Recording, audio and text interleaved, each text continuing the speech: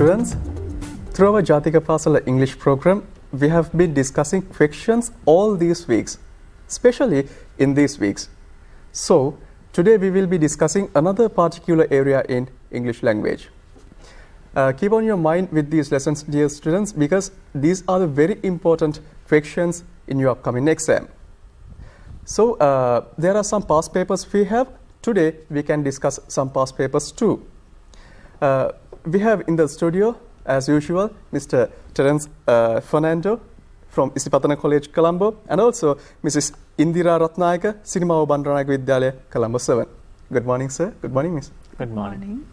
Yes, dear students, our today lesson is writing letters. There are two parts with this lesson, so we're ready to discuss about the first part today.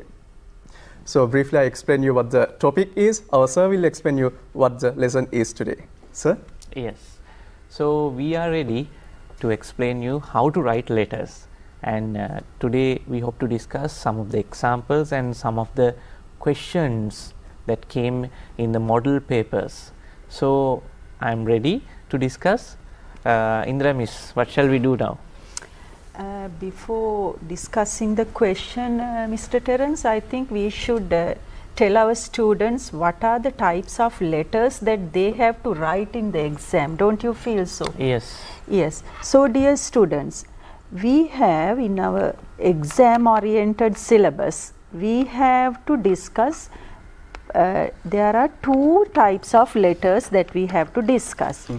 The first type is personal letters. Now you can see it on the screen. Yes. So, these personal letters are actually the letters that you write to your friends, to your loved ones, your mother or father. You can write anything in these letters, right? But the second type of letters, social letters or business letters, we call it formal letters. This, of course, there's a accepted standard that we have to maintain in these letters. There's a special format, there's a special language you have to use, and there's a special type of people who receive this type of letters. So you can't send formal letters to everybody. So likewise, so we are going to discuss these two types of letters today, which is based on our O-level exam. Okay. ඉතින් පුතේ දුවේ අද අපි සාකච්ඡා කරන්න බලාපොරොත්තු වෙන්නේ letter writing. ඉතින් කොටස් දෙකක් තියෙනවා. ඉන්දිරා මිස් කිව්වා වගේ formal letters, informal letters. දැන් පුතේ දුවේ මේකේ සැලකිලිමත් වෙන්න ඕන කාරණය තමයි අපිට විභාගයේදී මේකේ ලකුණු කොහොමද ගන්න පුළුවන් කියන එක. දැන් ප්‍රධාන වශයෙන්ම අපි දන්නවා අපේ writing ඒ කියන්නේ අපේ grammar knowledge එක හරියට තිබුණ නැත්නම් මේකේ ලකුණු ගොඩක් ප්‍රමාණයක් අයින් වෙනවා අපින්. හැබැයි මේ ප්‍රශ්නේදී තියෙන සුවිශේෂී ස්වභාවය තමයි අපිට වෙනත් ක්‍රමයකින් ලකුණු ලබා ගත හැකි ක්‍රමයක් තියෙනවා. ඒක තමයි පුතේ දුවේ මේ letter writing වලදී අපි දන්නවා යම්කිසි ක්‍රමවේදයක් තියෙනවා, සිස්ටම් එකක් තියෙනවා, ෆෝමැට් එකක් තියෙනවා. එතකොට address එක තියෙනවා, ඊට පස්සේ අපි දන්නවා ආමන්ත්‍රණය තියෙනවා, signature එක තියෙනවා, content එක තියෙනවා, නැත්නම් ඒත් එකම topic එක තියෙනවා. මේවට විභාගයේදී ඔයගොල්ලන්ට වෙන වෙනම ලකුණු හම්බ වෙනවා. අපි ගත්තොත් ඇඩ්‍රස් එකට එක ලකුණයි, ওই විදිහට එක එක ලකුණු හම්බ වෙනවා. දැන් සමහරක් වෙලාවට දැන් ඊළඟ පාඩමේදී ඇත්තටම රංජිත් සර් කරන්න යන්නේ ඔයගොල්ලොත් එක්ක බාර් ග්‍රාෆ් එකක් අඳින හැටි. බාර් ග්‍රාෆ් එකක් අඳපු එක කොහොමද අපි විස්තරයක් ලියන එක හැටි. දැන් දරුවෙකුට මේ දෙක තීරණය කරන්න පුළුවන්. ලෙටර් එකද ලියන්නේ නැත්නම් බාර් ග්‍රාෆ් එක එක්ස්ප්ලেইন කරනවාද? ඔය දෙක ඔයගොල්ලන්ගේ දැනුම අනුව තීරණය කරන්න ඕනේ. කොහොමද මේක තේරුම් ගන්නේ? අපි මම තෝරගන්නේ හිතන්න ඔයා තමයි දැන් මේ විභාගයට මුහුණ දෙන්න ඉන්නේ කියලා. මම කොහොමද ලෙටර් එක ලියනවද එහෙම නැත්නම් බාර් ග්‍රාෆ් එකට උත්තර ලියනවද කියන එක තේරුම් ගන්නේ. ඒක මෙන්න මේ දේ මත පදනම් වෙනවා පුතේ දුවේ. මතක තියාගන්න ඕගොල්ලන්ගේ grammar හොඳ නම්, ඕගොල්ලන්ගේ spellings හොඳ නම්, හොඳ vocabulary තියෙනවා නම්, හොඳ වචන සෙට් එකක් තියෙනවා නම්, විශේෂයෙන්ම most, more, least මේ වගේ වචන පාවිච්චි කරන්න පුළුවන් නම්, හොඳට වාක්‍ය ලියන්න පුළුවන් නම් ඕගොල්ලන්ට බාර් ග්‍රාෆ් එක explain කරන්න තෝරගන්න පුළුවන්. හැබැයි ඕගොල්ලන්ගේ ග්‍රැමර් පොඩ්ඩක් මදි නම් ඕගොල්ලන්ට පුළුවන් ලෙටර් එක තෝරගන්න. එතනදී ඕගොල්ලන්ට අමතර ලකුණු ප්‍රමාණයක් වැඩිපුර ග්‍රැමර් අපි දන්නවා ඇඩ්‍රස් එක ලියන්න ලොකු ග්‍රැමර් නොලෙජ් එකක් අපිට ඕනේ වෙන්නේ නැහැ.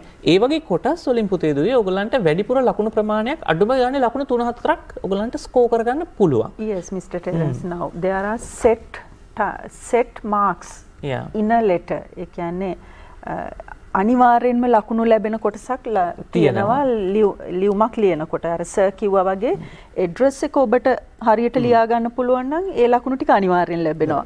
ඉතින් දැන් අර ඒ වගේ ඔබට රිස්ක් එකක් තියෙනවා නම් අවදානමක් තියෙනවා නම් ලකුණු අඩු වෙන පැත්තට වැඩිය මට ලකුණු රඳවා තබා ගැනීම වඩාත් උචිතයි කියලා හිතෙනවා නම් අපි හිතනවා ලෙටර් එකකට අපේ දරුවන්ට අපි කියන්නේ අනිත් ප්‍රශ්නේ කරන්න එපා කියලා. නමුත් අර අවදානම අඩු කරගන්න හොඳයි නම් අපේ සර් කිව්වා වගේ මේ ලෙටර් රයිටින් එකකට ගියා නම් හොඳයි නේද? ඒකට තේරෙන්නේ ෆෝමල් හරි ඉන්ෆෝමල් හරි ලෙටර් එකක් තියෙනකොට ඒ ස්ට්‍රක්චර් ගැන හොඳ අවබෝධයකින් ලියනවා නම් ලකුණු ගන්න පුළුවන් කියන්නේ. ඒ කියන්නේ ඒ සෙට් මාක්ස් ඒ ටික කොහොමටත් දරුවට ලැබෙනවා. අපිට ඕනේ මේ වෙලාවේ ලකුණු උපය ගන්නනේ නේද? ඉතින් ඒකට හොඳයි මේ උපක්‍රමයේ පොඩ්ඩක් පාවිච්චි කරනවා නම්. එතකොට පුතේ දුවේ බාර් ග්‍රාෆ් එකක් කරද්දී හොඳට මතක තියාගන්න ඕගොල්ලන්ට ඒ වචන සෙට් එක හරියටම පාවිච්චි කරන්න පුළුවන් වෙන්න ඕනේ. එතනදී ඕගොල්ලන්ට ස්පෙලිංස් වැරදුනොත්, ග්‍රැමර් වැරදුනොත් සම්පූර්ණ ලකුණු ප්‍රමාණය සමහර කලට අහිමි වෙන්න පුළුවන්. හැබැයි ලෙටර් එකේදී එහෙම වෙන්නේ නැහැ. ඒකින්ද දැන් අපි ලෙටර් රයිටින් බලන්න යනවා පුතේ දුවේ. ඉස්සලාම අපි කොහොමද ලෙටර් එකක් ලියන්නේ පොඩි තොරතුරු ටිකක් ඉක්මනින් බලලා ඊට පස්සේ ප්‍රශ්න පත්‍රවල කොහොමද මේ ප්‍රශ්න එන්නේ කියන එක ගැන අපි මොඩල් පේපර්ස් වලින් බලන්න යනවා. ඉන්ද්‍රමිස් අපිට ඊළඟට මොකද්ද කරන්න තියෙන්නේ? ඇත්තටම අපි කතා කරන්නේ we are going to talk about form and arrangements in a letter. එතකොට මෙතනදී අපි කතා කරන්න යනවා කොහොමද අපි ලෙටර් එකක් පෙළ ගස්ව ගන්න කියන එකේදී අපි මුලින්ම මොකද්ද කරන්න කියන එක අපි බලමු. Now you can see the slide on the screen. Yes. So the form and arrangements. The first one is the form or the address. So usually in a letter the address is given at the top right. ඒ කියන්නේ ලියුමේ උඩ දකුණු පැත්තේ තමයි මේ right hand corner එකේ තමයි අපි සාමාන්‍යයෙන් ලියුමක address එක දාන්නේ. But remember this can be different in some formats, right? So we have given an example. Form from home. If you are writing this letter from home, this is the address you can use. Number 4.45 Saman Mawatha Nittambuwa, April 2nd 2016. ඉතින් දැන් මේ විදිහට අපි ලියුමේ address එක ලියුවට පස්සේ අපි දෙවනුව මොකද්ද බලන්න කියලා බලමුද? හොඳයි. ඊළඟට ඒත් එක්ක මේකේ පුතේ දුවේ මතක තියාගන්න ඕනේ ඇඩ්‍රස් එකේදීත් අපි මුලින්ම කමා දාලා අවසානයේ ඇඩ්‍රස් එක අවසානයේ අපි ෆුල් ස්ටොප් එක තියෙනවා. ඒකත් මතක තියාගන්න. මෙතනදී අපි සමහර කලාවට ඒක ගැන ලකුණ ලබා දීමේදී ඒක ලොකු සැලකිල්ලක් දක්වන්නේ නැහැ. නමුත් ඒක තිබුණොත් වඩාත් හොඳයි. ඊළඟට පුතේ දුවේ අපි ඊළඟ ස්ලයිඩ් එකේදී බලනවා ඒත් ඇඩ්‍රස් එක ලියන පොඩ්ඩක් වෙනස් ක්‍රමයක්. from where you are going to stay. කොහේ හරි නැවතිලා කෙටි කාලීනව නැවතිලා ඉන්න තැනක ඉන්නවා නම් දැන් හොටෙල් එකක නැවතිලා ඉන්නවා නම් ඒ අදාළ තැනට එන එක බොහොම කලාතුරකින් වෙන දෙයක් වෙන හින්දා ඒක අපි වැඩිපුර බලන්න යන්නේ නැහැ. ඊළඟට පුතේ දුවේ අපි ඉන්දිරා මිස් එක බලන්න යනවා තවත් ඇඩ්‍රස් එකක්. Yes, this is the type of the address if you are staying at another person's home. අපිට සමහර වෙලාවට අවශ්‍යතාවක් මත තව කෙනෙක්ගේ ගෙදරක නවතින්න වෙනවා. So you have to you should have a way of communicating with you. So there you can use this particular type of address. So this is you have to be very careful. You have to first put care of Dr. Mahesh Gunasekara. Now look at the example given. එතකොට මේ address එක මෙන්න මේ C slant O මෙන්න මේකෙදී අපි කියන්නේ care of මෙන්න මේ Dr. Mahesh Gunasekara මහතාගේ බාරයේ තමයි මට මේ ලියුම එන්න අවශ්‍ය. So care of Dr. Mahesh Gunasekara 4.60 second lane Kottawa Panipitiya March 20, 2016. So එතෙන්දිත් ඔබට අදාළ වෙනවා මේ commas simple letters, capital letters මේ ටික හරියට පෙළ ගස්ව ගන්න අවශ්‍යයි. ඊළඟට අපි බලන්න යන්නේ පුතේ දුවේ තවත් වැදගත් අංගයක්. ඒක තමයි date එක. දැන් ඔයගොල්ලන්ට screen එකේ දැක ගන්න පුළුවන් වෙනවා. The date Monday 28 September එක විදිහට dates ලියන විදිහට. ඉක්මනින් බලා ගන්නකො කොහොමද මේ dates ටික එන්නේ කියලා. හරිනේ. ඔව් මේ ඕනම විදිහකට date එක ඔයගොල්ලන්ට සඳහන් කරන්න පුළුවන්. ඒකේ ගැටලුවක් නැහැ. අනිවාර්යයෙන්ම date එක සඳහන් කරන්න නම් ඕනේ. ඊළඟට අපි ඉන්දිරා මිස් මොකද්ද බලන්න යන්නේ? ඇත්තටම අපි මෙතනදී මෙච්චර වෙලා කතා කරේ තමන්ගේ address එක නේ. දැන් there should be a receiver of this particular letter. එයාගේ address එක අපි මේ ලියුමට අපි කොහොමද ඇතුළත් කරලා ලියන්නේ කියන එක. To address or inside address. Now you can look at the slide on the screen now. Yes, to address or inside address. So there are two examples given. MS Unicorn Books Private Limited, 2/16 Ansari Road, Beruwala. So this is one of the addresses that you write letter to. Yes. Right? And the next one can be Dr. or Mr. or Mrs. or Miss. Either one. මේ ගොල්ලන්ගෙන් එක්කෙනෙක් මේ ඔක්කොම දාන්න එපා ලියුමේ. H.A. Fernando 350 Avisavela Road, Hangwell.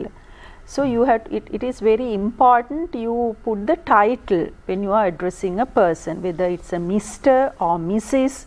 or Doctor or Professor or whatever. So it is very important that you put that particular title. Right. So next we are going to see how to put the salutation. So what is salutation, Mr. Terence? We should tell our students. ආමන්ත්‍රණය. සිංහලෙන් කියන්නේ ආමන්ත්‍රණය. දැන් මේකෙත් බලන්න. දැන් ඔයගොල්ලන් slide එකේ දැක ගන්න පුළුවන්. Dear Suimali, Dear Mahesh, Dear Father, Dear Aunt. Dear Mala ඔය විදිහට ලියන්න පුළුවන්. 5 alphabetical letters from the margin. මොකද්ද මේ කියන්නේ? දැන් සාමාන්‍යයෙන් අපි ලියුම් ලියද්දි දැන් පුතේ මේක පටලව ගන්න එපා. පැහැදිලිව අහගන්න මම කියන දේ. දැන් අපි නවීන විදිහට ලියද්දි ඔක්කොම මාජින් එකේ තියලා තමයි ලියන්නේ. පොඩ්ඩක් මාජින් එකට මෙහාට කරලා ඔක්කොම එක පේලියට ලියන්නේ. අපි ඉස්සර ලියපු ක්‍රමය තමයි dear කියන කොටස පොඩ්ඩක් එහාට ඇවිල්ලා තමයි ලියන්නේ. එතකොට අපි personal letter එකක් ලියනවා නම් අපි dear මාලා නැත්නම් dear mother, dear father කියලා ලියනවා. එතකොට formal letter එකක් ලියනවා නම් අපි රාජකාරී ලිපියක් ලියනවා නම් මේ salutation එකට පස්සේ තමයි මාතෘකාව දාන්නේ කියන එක මතක තියාගන්න. Dear sir කියලා ඊට පස්සේ මාතෘකාව regarding environmental pollution ඔය විදිහට මාතෘකාවක් දාන්න පුළුවන්. දැන් අපි ඉන්ද්‍රා මිස් ඊළඟට මොකද්ද බලන්න යන්නේ? Yes, that is also still behind the salutation, but this is actually depending on one's relationship with the receiver of the letter. එතකොට මේ ලියුම ලියන පුද්ගලයා සහ ලබන පුද්ගලයා අතර තියෙන සම්බන්ධකම මත තමයි මේ ආමන්ත්‍රණය අපි යොදාගන්නේ. එහෙම නේද සර්? ඔව්. එතකොට now look at the screen and you can see it on the slide. Either it can be dear Menaka, දයාබර Menaka. එහෙම නැත්නම් my dear මේනකා. මගේ දයාබර Menaka. That is why I told you it's depending on the one's relationship. කෙනෙක්ගේ සම්බන්ධතාවය මත තමයි ඔබට එක්ක dear Menaka කියන්නේ. එහෙම නැත්නම් my dear Menaka, dearest Menaka, my dearest Menaka. ඉතින් අපි මේ වගේ දේවල් හැබැයි මතක තියාගන්න දරුවනේ these all these salutations goes on informal letters, not on formal letters. එහෙම නේද? Yes. දැන් අපි පුතේ දුවේ ඊළඟට බලන්න යනවා formal letter එක කොහොමද අපි salutation එක දාන්නේ කියලා. දැන් ඔයගොල්ලන්ට ඒක screen එකේ දැක ගන්න පුළුවන්. To someone who is not close, ළඟ නැති, හිතවත් නැති කෙනෙක්, friend or someone who is treated with respect. අපි ගරු කටයුතු කෙනෙක්ව හඳුන්වනවා නම් අපි dear Mr කියලා හඳුන්වනවා. එතකොට dear Mrs, dear Miss ඔය විදිහට හඳුන්වනවා. දැන් පුතේ දුවේ වැදගත් කොටසකට එන්න යනවා. දැන් මේක බොහොම පැහැදිලිව නිර්වුල්ව තේරුම් ගන්න ඕනේ මේ ලකුණු ගන්න අපි මැෂින් එක හදා ගන්න නම්. ඒක තමයි පුතේ දුවේ මතක තියාගන්න මේක පැහැදිලි කොටස් ටිකක් අපි බැලුවා. එකක් තමයි ඇඩ්‍රස් එක බැලුවා මේ පැත්තේ. ඊට පස්සේ අපි dearest කියන එක බැලුවා. අපි මේ කතා කරන්නේ social letter එකක නෙමෙයි, private letter එකක. අපි පෞද්ගලිකව ලියන ලිපියක letter එක බැලුවා, letter එක address එක බැලුවා, ඊට පස්සේ salutation එක බැලුවා. ওই විදිහට කොටස් බැලුවා. දැන් මේ කොටස් ටික හොඳට මතක තියාගන්න වෙන වෙනම. මොකද ඕගලන්ට ලකුණු හම්බ වෙන්නේ වෙන වෙනම. ඒක මතක තියාගන්න. දැන් පුතේදුයි අපි බලන්න යනවා මේ මම කියපු ටිකම ස්ලයිඩ් එකේ ඕගලන්ට මතක හිටින විදිහට දැන් මේ කොටස් ටික තියෙනවා. දැන් අපි බලපු කොටස් ටික තමයි address එක, salutation එක, එහෙම නැත්නම් topic එක බැලුවා. ඊළඟට introduction එක, main message එක, conclusion එක. මේක හොඳට මතක තියාගන්න. ඇයි මම එහෙම කියන්නේ පුතේදුවේ? අපි letter එකක් ලියද්දී මේ කොටස් තුන, මේ අපි blocks තුන හඳුන්වා දීම, ප්‍රධාන අපේ මැසේජ් එක, පණිවිඩය, අවසානය. මේ තුන අපේ ඔළුවේ මනසේ තියෙනවා නම් අපි පටල ගන්න යන්නේ නැහැ. අපිට ලේසියෙන්ම ඡේද තුනක් මේකට වෙන් කරලා කෙටි නිවැරදි වාක්‍ය ලියන්න පුළුවන්. උදාහරණයකට introduction එක අපි කෙටියෙන් වාට අපි පෞද්ගලික ලෙටර් එකක් ලියනවා නම්, පර්සනල් ලෙටර් එකක් ලියනවා නම් එයාගේ සැප දුක් විමසලා ඊට පස්සේ ඔයාගේ සැප දුක් කියලා කියන්න පුළුවන්. ඊට පස්සේ මේන් මැසේජ් එක, ප්‍රධාන මැසේජ් එක, බර්ත්ඩේ එකට ඉන්වයිට් කරනවා නම්, නැත්නම් පාටි එකකට ඉන්වයිට් කරනවා නම්, මේ වගේ දෙයක ඊළඟට මැසේජ් එක අපි ක්ලියර්ලි සඳහන් කරනවා. අමතර දේවල් සඳහන් කරන්න යන්න එපා. මම විශේෂයෙන්ම මේක කියන්නේ අපේ සාමාන්‍යයෙන් මේ ඉන්දිරා මිස් අපි කියනවානේ ලකුණු සාමාන්‍යයෙන් 50න් අඩු 40න් අඩු දරුවන්ට තමයි මේ කතාව මම කියන්නේ. ඒ කියන්නේ අමතර කරුණු වැඩිපුර එකතු කරන්න පුතේ දුවේ. ඒකේ ඔයගොල්ලන්ගේ vocabulary වචනවල ස්පෙලිං වැරදෙන්න තියෙන අවස්ථාව වැඩි, grammar mistakes වැඩිපුර ඇති වෙන්න තියෙන අවස්ථාව වැඩි.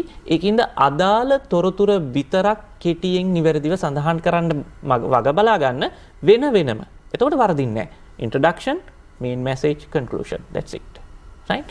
දැන් ওই විදිහට ඔයගොල්ලන්ට මතක තියාගත්තොත් ඔයගොල්ලන්ට පුළුවන් වෙනවා හොඳ ලස්සනට නිරවුල්ව ලෙටර් එකක් ලියන්න. දැන් ඉඳලා මිස් අපිට කොහොමද introduction එක ලියන්නේ කියලා දෙනවා.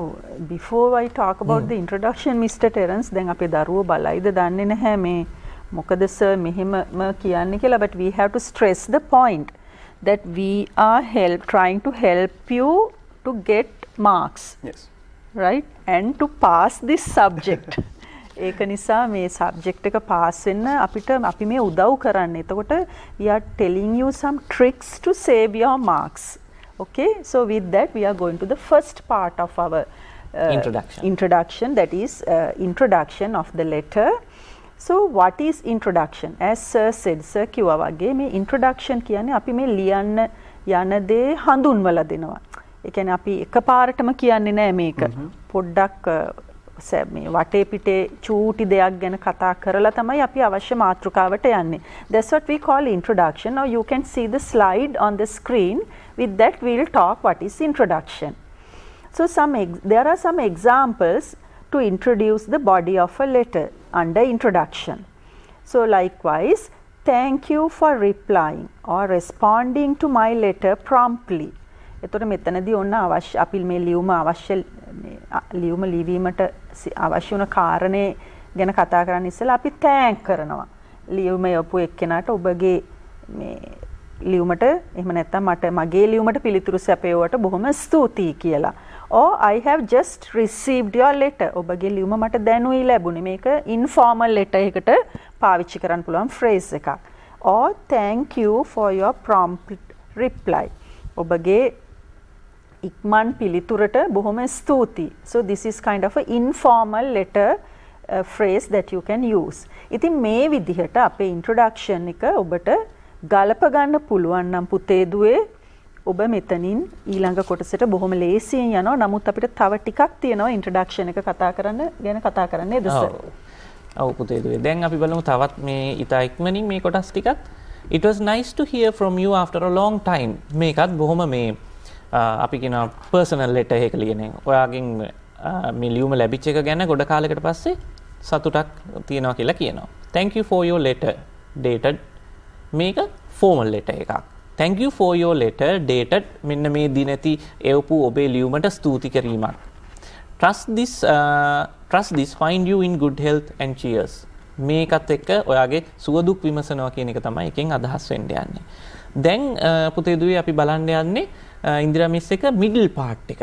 දැන් අපි ඉන්ට්‍රොඩක්ෂන් එක බැලුවා. ඉන්ට්‍රොඩක්ෂන් එකේදී අපි බැලුවා කොහොමද අපි ෆෝමල් ලෙටර් එක.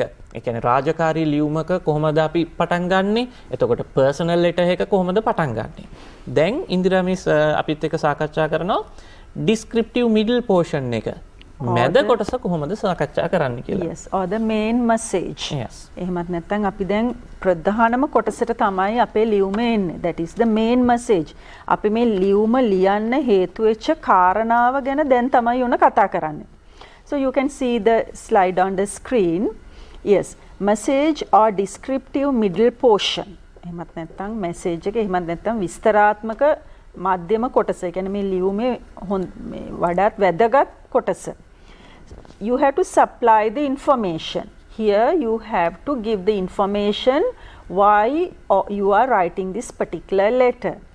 Then include interesting and important things other than the main message. ඒ කියන්නේ දැන් ලියුමේ අවශ්‍යම කොටසට අපි ඒක අලංකාර කරන්න එහෙමත් නැත්නම් ඒකේ තියෙන බර අඩු කරන්නත් සමහර වෙලාවට අපි බොහොම අලංකාර භාවිතා කරන්න පුළුවන්.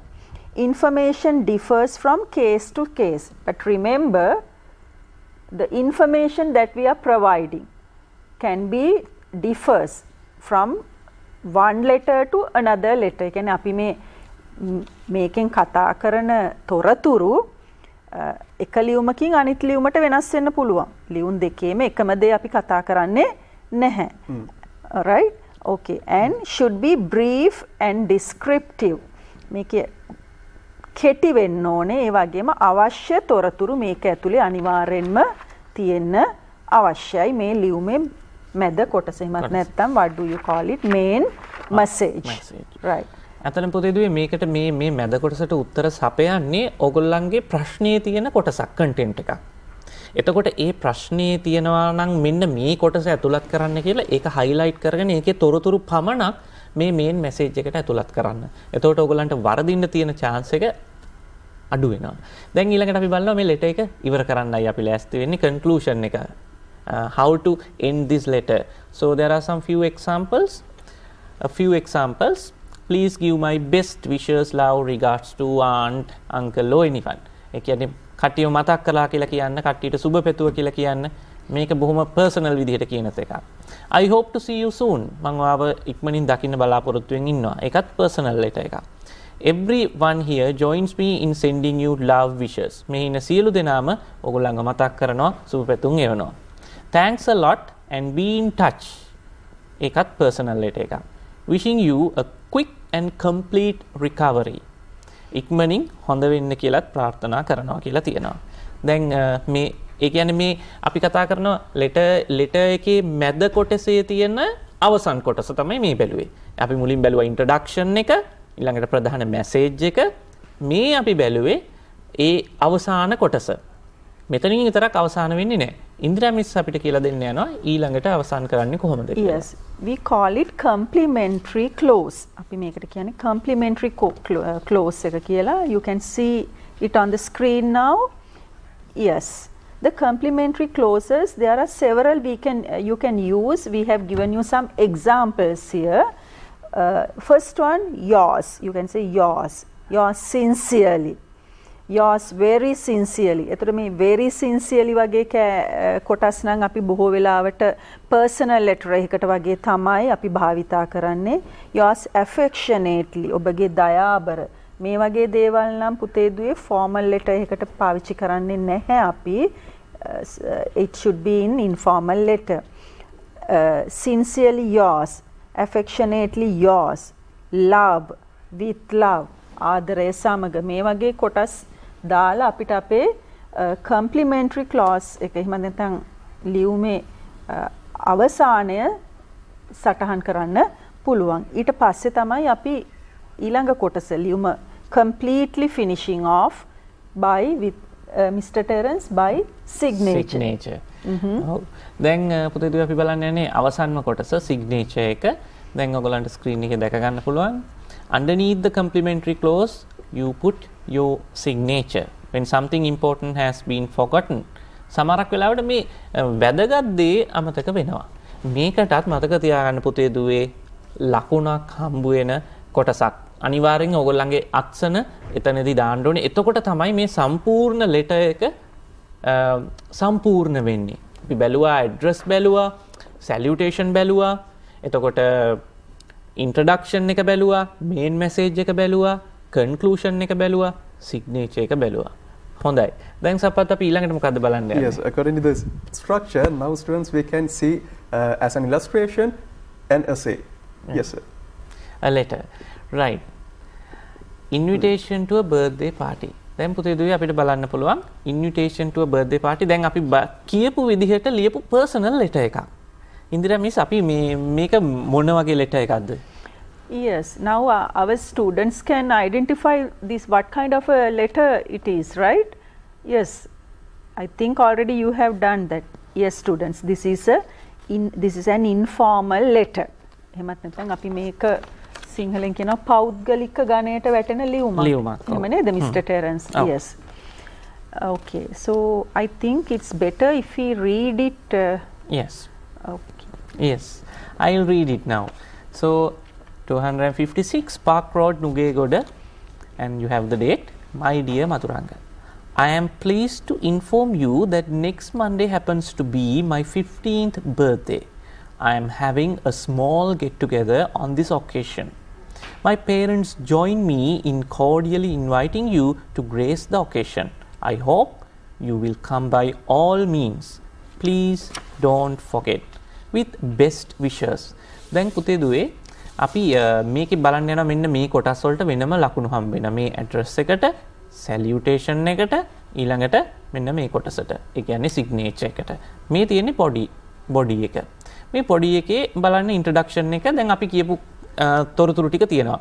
I am pleased to inform you that next Monday happens to be my 15th birthday. ඊළඟ සඳුදා මම සතුටින් කියනවා ඔයාට මගේ උපන්දිනේ වැටිලා තියෙනවා. ඒක තමයි ඉන්ට්‍රොඩක්ෂන් එක. I am having a small get together එකක් තියෙනවා. දැන් මේ කරලා තියෙන්නේ cordially invite කරලා තියෙනවා. බොහොම ආදරෙන් මෙයාට එන්න කියලා ආරාධනයක් කරලා තියෙනවා. දැන් පුතේ දුවේ මතක තියාගන්න දැන් මෙතනදී මේක මේ highly personal letter එකකුත් නෙමෙයි. මේක ටිකක් විතර formal ගණයටත් වැටෙනවා. මේක මේ යාළුවෙකුට තමයි ආරාධනය කරලා තියෙන්නේ. නමුත් මේක පොඩ්ඩක් විතර formal ගණයටත් අයිති වෙනවා. හැබැයි මේ අපි කියලා දුන්නු ටික මේකේ තියෙනවා. දැන් අපි ඊළඟට බලන්න යන්නේ accept. දැන් මේක ආරාධනය කරලා ලිව්වා. දැන් ඒක පිළිගත්තා යා. පිළි අරගෙන ලියපු ලියුමක් ගැන. Yes. Not the birthday invitation, Mr. Yes. Terence, right? Okay. Yes.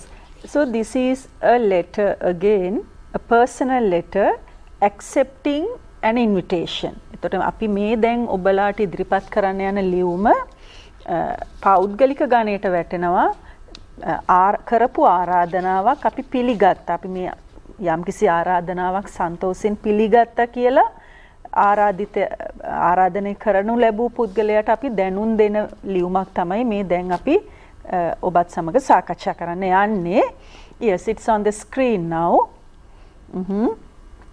456 Nigambu Road, Kurunegala, and the date is given.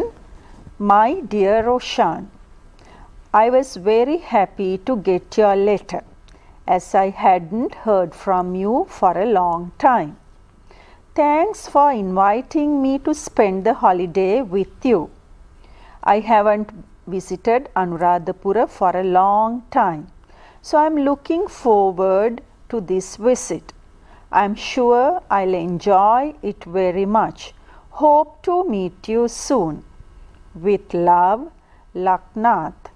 So this is the letter. As Sir told you, we have the address, salutation, the body of the letter, and the conclusion. And the body of the letter, remember, first he has been expressing his happiness, telling that I was happy to get your letter. ඔබගේ ලියුම ලැබුණාට මට බොහොම සන්තෝෂයි. As I ඊට පස්සේ තව ඒක ගැන විස්තර කියනවා. As I hadn't heard from you for a long time. මොකද ඔබ ගැන කිසි තොරතුරක් මට දැනගන්න ලැබුණේ නෑ ගොඩ කාලෙකින් කියලා. ඉතින් ඊට පස්සේ මොකද කරන්නේ? thanking for the invitation. ඒ කියන්නේ යට ලැබිච්ච ලියුමේ යට ආරාධනාවක් ලැබිලා තියෙනවා අනුරාධපුරයට පැමිණෙන්න කියලා. ඉතින් එයා ඒකට ස්තුති කරලා හොලිඩේස් ඔත් එක්කලා ගත කරන්න එන්න කිව්වට ස්තුති කරලා ඒකට හේතුවක් කියනවා. මොකද මම අනුරාධපුරයට ගොඩ දවසකින් ආවේ නැහැ කියලා ඒක එන්නත් මේක හොඳ අවස්ථාවක් කරගන්නවා කියලා. ඒ වගේ මෙයා අන්තිමටම ලියුම ඉවර කරන්න ඉස්සෙල්ලා කියනවා I'm looking forward to this visit. මේ ගමන යන මම බොහොම කැමැත්තෙන් බොහොම බලාපොරොත්තු සහගතව ඉන්නවා. ඉතින් ඒක නිසා මම මේ ගමන බොහොම සන්තෝෂ වෙයි කියලා එයා ඉවර කරනවා hope to meet you soon. එයා ලියුම ඉවර කරනවා ඉක්මනටම ඔබව හමු වෙන බලාපොරොත්තුවෙන් මගේ ආදරයත් සමග ලක්නාත් මේ ලියුම අවසන් කරනවා නේද? Yes. Now we can see the formal letters structure actually. මෙච්චරලා අපේ සර්වි මිස්වි පැහැදිලි කළා කොටසින් කොටස කොහොමද අපි formal letter එකක් ලියන්නේ මේ කරුණ ගැන. ඒක අපිට structure එකක් විදිහට ගත්තොත් එහෙම ඒක හරිම පැහැදිලිව පේන slide එකක් අපිට දැන් යන්න පුළුවන් නේද sir? ඔව්. හොඳයි. දැන් පුතේදී අපි බලනවා දැන් අපි මෙච්චර වෙලා බැලුවේ personal letters. දැන් බලනවා අපි formal letter එකේ structure එක. ඒ කියන්නේ රාජකාරී ලිපියක structure එක කොහොමද කියලා දැන් ඔයගොල්ලන්ට screen එකේ මේක දැක ගන්න පුළුවන්. sender's address පැහැදිලිව මේකට අවධානය යොමු කරන්න ඔයගොල්ලන්ගේ අවධානය sender's address ඒ කියන්නේ යවන්නාගේ ලිපිනය date ඊළඟට receiver's designation and address මේක අනිවාර්යෙන් සඳහන් කරන්න ඕනේ විශේෂයෙන්ම formal letter එක ප්‍රශ්නයේදී ඔයගොල්ලන්ට දෙනවා මේක ලියන්න ඕනේ මැනේජර්ටද නැත්නම් ඩිරෙක්ටර්ටද එහෙම කාටද කියලා දෙනවා එතකොට එයාගේ designation එක එයාගේ තනතුරත් එක්ක තමයි අපි address එක ලියන්න යන්නේ ඊළඟට salutation එක dear sir එහෙම නැත්නම් madam ඊළඟට තමයි මේ තියෙන්නේ topic එක මේ topic එක ලියද්දී ඔයගොල්ලෝ මතක තියාගන්න පුළුවන් හොඳ වචනයක් තමයි regarding කියන එක සම්බන්ධව යම් කිසි දෙයක් සම්බන්ධව කියන එක අපිට ලියන්න පුළුවන් regarding the road condition අපේ පාරේ තත්ත්වය පිළිබඳ අපි ලියන ලියුමක් ගැන municipal council එකට ඒක මතක තියාගන්න ඊළඟට තියෙනවා introduction එක හඳුන්වා දීම දැන් උදාහරණයකට ප්‍රශ්නේ දීලා තියෙනවා නම් යම්කිසි ප්‍රශ්නයක් ගැන අපි අදාළ බලධාරීන්ට දැනුවත් කිරීම සම්බන්ධයෙන් මේ කොටසේදී අපි ඉන්න තැන සහ මේ ප්‍රශ්නේ ඇති වෙලා තියෙන ප්‍රදේශය ගැන පොඩි කෙටි හැඳින්වීමක් කරනවා. ඊළඟට main message මේ කොටසේදී අපි කරන්නේ අපිට තියෙන ප්‍රධාන ප්‍රශ්නය විස්තර කරනවා. conclusion එකේදී අපි කරන්නේ මේ ප්‍රශ්නය සඳහා මේ බලධාරියාගේ අවධානය යොමු කරන්න කියන එක attention එක ගන්න එයාගේ කාරුණික අපි ඉල්ලනවා මෙන්න මේ ප්‍රශ්නය සඳහා ඔබගේ කාරුණික අවධානය නැත්නම් your attention මේකට දෙන්න කියන එක ඊළඟට අපි බලනවා complimentary clause එක අපි එයාට ස්තුති කරනවා ඊළඟට signature එක අත්සන ඊළඟට name and designation මේකත් හරිම වැදගත්. දැන් අපි formal letter එකක් ලියද්දි පුතේ දුවේ මතක තියාගන්න ඕන දෙයක් තමයි අපි ලියන්නේ සාමාන්‍යයෙන් පෞද්ගලිකව ලියන වෙලාවලුත් තියෙනවා. හැබැයි අපි හිතනවන්න කියමුකෝ අපි පාසලේ තියෙන සමිතියකින්, ක්ලබ් එකකින්, සොසයිටි එකකින් මේ වගේ සමාජයකින් ලියනවා නම් අපි ලියන්නේ එක්ක secretary නැත්නම් chairman, president එයාගේ නමයි එයාගේ designation එක තනතුරයි සඳහන් කිරීම ඉතාමත් වැදගත්. මොකද ප්‍රශ්නේ සමහරක් වෙලාවට මේක ඉල්ලලා තියෙනවා. ඉතින් ඉල්ලලා තියෙනවා නම් අනිවාර්යයෙන් මේකට ලකුණක් දෙන්න නම් ඒ විදිහට අපි ඒ තොරතුර ඇතුළත් කරන්න ඕනේ. හොඳයි. ඉන්දිරා මිස් අපිට ඊළඟට මොකද්ද තියෙන්නේ? ඇත්තටම අපිට තියෙන්නේ address එකක්. ඔව්. අපිට තියෙනවා purchasing 2 books via parcel post. දැන් මේකත් පුතේ දුවේ formal letter එකක්. Dear sir කියලා අමතලා තියෙනවා 12th August ওই විදිහට address එක සඳහන් කරලා තියෙනවා parcel post එකකින් ඒ කියන්නේ තැපැල් මාර්ගයෙන් අපිට පොත් කට්ටලයක් ලබා ගැනීම සම්බන්ධයෙන් මේක අපි ලියන්න යන්නේ ඊළඟටත් අපිට ඔයගලන්ට දැක ගන්න පුළුවන් වෙනවා ආයිත් මේ address එක සඳහන් කරන විදිහ ඊට පස්සේ මේ address දෙක තමයි අපි මුල් බැලුවේ ඊට පස්සේ අවසාන වශයෙන් මේ විදිහටත් අපිට සඳහන් කරන්න පුළුවන්. දැන් අපි යනවා මෙන්න මේ වැදගත් කොටසට. Yes. So here we can see the topic. අපිට මුලින්ම සර් කිව්වා වගේ ලියුමේ topic එක අපිට දරුවන්ට පේන දැක ගන්න පුළුවන් purchasing 2 books via parcel post. එතන මේ ලියුම දිගෑරපු ගමන් මේ topic එක කියවුවාම අදාළ පුද්ගලයා දන්නවා මේ ලියුම කුමක් සම්බන්ධයෙන්ද කියලා. That's the importance of using the topic. එතකොට මොකද මේ formal letter එක you don't have time to read lengthy letters. So it's very important that at a single glance you get a understanding of what is this letter about. So this is purchasing 2 books via parcel post, and the letter says, I need the 2 books, namely Village by the Sea and Pride and Prejudice, but they are not available in any bookshop in my area or in Colombo. Through a friend of mine, I came to know that both books are available in your bookshop. I am sending herewith a money order for 1,580 rupees to cover the price of the books and the postage. The money order number is XP6785429, and it was obtained from the post office at Panipitiya. I would be thankful to you if you could send me the 2 books to the above mentioned address. I look forward to a favorable response. Thank you. Yours faithfully, Reggie Fernando. ඔව් පුතේ දුවේ අපි ෂණිකව මේ slide හරහා ගිහිල්ලා අපි යම්කිසි අදහසක් ගමු දැන් මේ මොකද්ද කිව්වේ කියලා. ඒක තමයිනේ අපේ දරුවෝ බලන නැති මේ මිස් මොකද්ද මේ කියෙන්නේ කියලා. දැන් මුලින්ම ඔයගොල්ලන්ට ආපහු දැක ගන්න පුළුවන් ස්ක්‍රීන් එකේ පුතේ දුවේ මේ ඇඩ්‍රස් එක ලියලා තියෙන හැටි. අපි මේ ඇඩ්‍රස් දෙකම තමයි අපි කලින් බැලුවේ. දැන් තියෙන මේ දෙක එකට ලියලා ඒ කියන්නේ යවන්න senders address එක තමයි තියෙන්නේ මුලින්ම. ඊට පස්සේ ලබන්න දිනයත් එක්ක ලබන්නගේ ඇඩ්‍රස් එක තියෙනවා. ඊට පස්සේ dear sir ඔය විදිහට තොරතුරු ඉදිරිපත් කරලා තියෙනවා. ඊට පස්සේ පුතේ දුවේ තියෙනවා මාතෘකාව. dear sir වලට පස්සේ තමයි මාතෘකාව දීලා තියෙන්නේ. එතකොට මේ කලින් ස්ලයිඩ් එකේ ඔයගලන්ට දැක ගන්න පුළුවන් ඇඩ්‍රස් දෙකම එකම ලයින් එකේ ලියලා තියෙන එක. හරි? මේ ඔබේ ඇඩ්‍රස් එක ඔබ ලියනවා නම් මේ ලබන්නාගේ ඇඩ්‍රස් එක. ඊට පස්සේ මෙතන තියෙනවා dear sir. මේ අතර ඔයගලන්ට පේන ඇති යම්කිසි ස්පේස් එකක් තියෙනවා. ඔව් ස්පේස් එකක් තියෙන්න ඕනේ. මේවා අපි ඔක්කොම එක ගොඩේ ලියන්නේ නැහැ.